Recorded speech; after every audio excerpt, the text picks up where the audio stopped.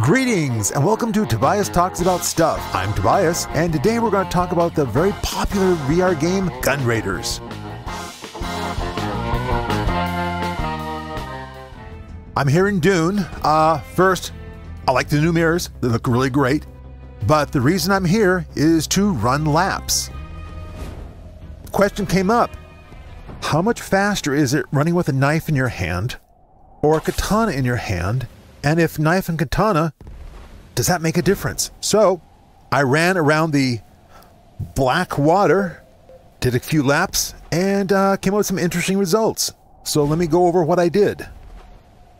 Okay, the first couple of laps was with nothing in my hands. Next set of laps was just with a knife in my hands. Then I have a katana in my hands for the next set of laps. And for the last group, I had knife and katana in my hands. And I did a couple of laps. Compared the numbers, did all this stuff, blah, blah, blah. In simple gaming terms, here's what I found out. If running is a speed of 10 with nothing in your hands, then that means running with a katana in your hand, that gives you a speed of 14.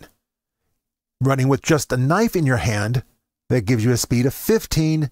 And if you run with both a knife and a katana in your hand, that gives you a speed of 16.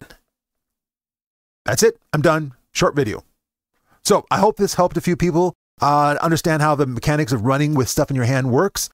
And hey, I'll see you guys later. Bye.